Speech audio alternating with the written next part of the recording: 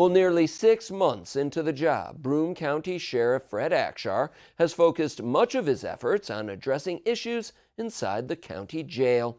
Through an aggressive recruitment effort, he added 29 new corrections officers to combat chronic understaffing. And he's receiving input from the community regarding conditions within the facility and preparing the inmates for when they get out.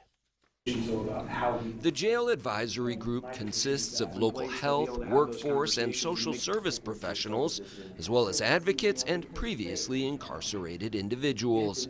It started meeting last December before Akshar took office. If we're not standing up a very robust reentry program, then we're failing not only the people who are incarcerated, but we're in essence failing the community, because undoubtedly they will go back out and reoffend. Penny Stringfield supported Akshar's campaign and agreed to chair the group. While there are larger structural issues to address, Stringfield says the sheriff got right to work putting some of the recommendations and requests into effect. I don't think I ever expected that we would have accomplished as much as we have already in 5 months. That includes providing those inmates leaving the jail with a sheriff's ID if they need, and providing better access to feminine hygiene products and clean underwear to the female inmates. The sheriff's office has also restored 30 active programs with classes available every week. Sharon Chesna is the executive director of the Mothers and Babies Perinatal Network, which offers parenting classes, sex education, and assistance to pregnant mothers in the community. She was eager to provide a bridge between programs within the jail and those on the outside.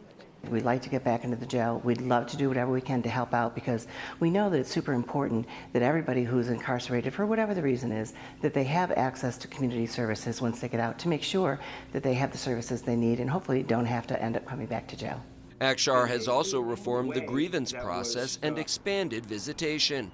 A larger ongoing issue is how to provide the proper mental health and addiction treatment that so many of the inmates need. As a human being and a community member, my feeling about jail is that if this is what you want, this should be an opportunity for rehabilitation, not just punishment.